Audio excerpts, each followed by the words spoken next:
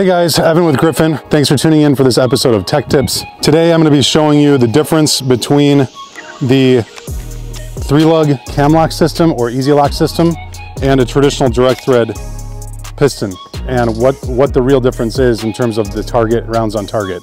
The EZ-LOK and CAM-LOK system have that nice little taper on the leading profile on the front edge of the adapter, so they allow you to get a taper lockup. They're like a miniature rifle mount, QD mount in a way. So super nice. You don't have to reach up and retighten the pistol silencer all the time. You get accurate groups and it's rigid.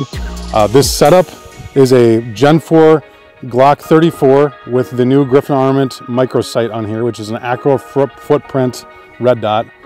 Super cool little sight. Look for that. That's coming soon. And then this features our Resistance 9 silencer and with that CAM-LOK adapter on there. So we're going to shoot this, then we're going to shoot the direct thread piston and show you guys the difference.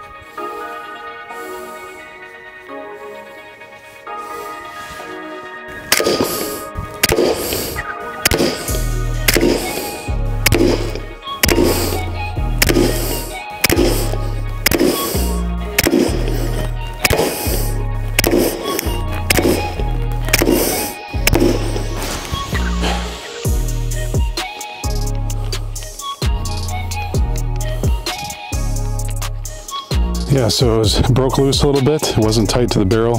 It was probably about a half a thread off after it vibrated loose in that string, and it strung out to the right, and that's what you get with direct thread pistons. So if you're not reaching up there and checking the tightness of the silencer every 5 rounds, maybe you shoot 3 to 5 rounds, maybe 1, 2, 3, something like that.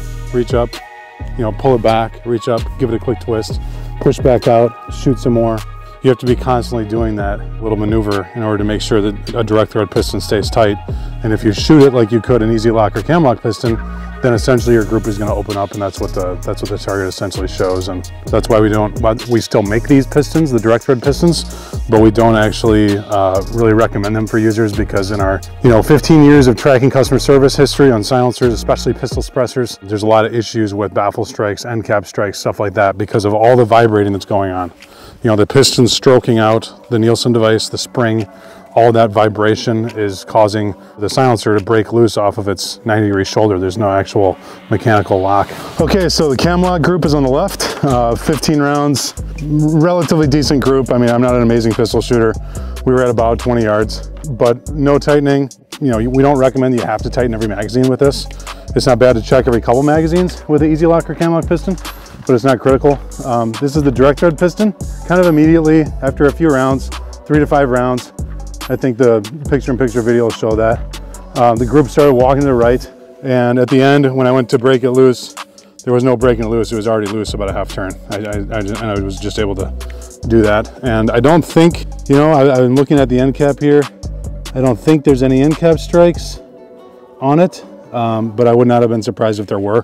You definitely want to retighten your direct thread cans and check tighten them every few rounds.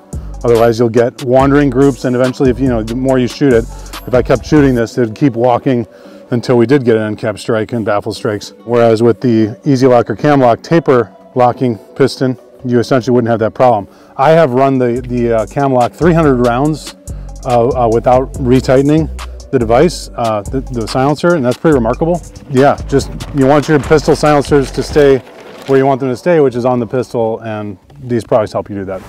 You have to remember that the direct thread piston is a technology from 100 years ago, basically, because it's a 90-degree shoulder. It's nothing special. And the EZ-LOK and CAM-LOK systems have confronted that and solved it. So definitely check them out. Thank you guys for watching this episode of Tech Tips, and we'll catch you next time.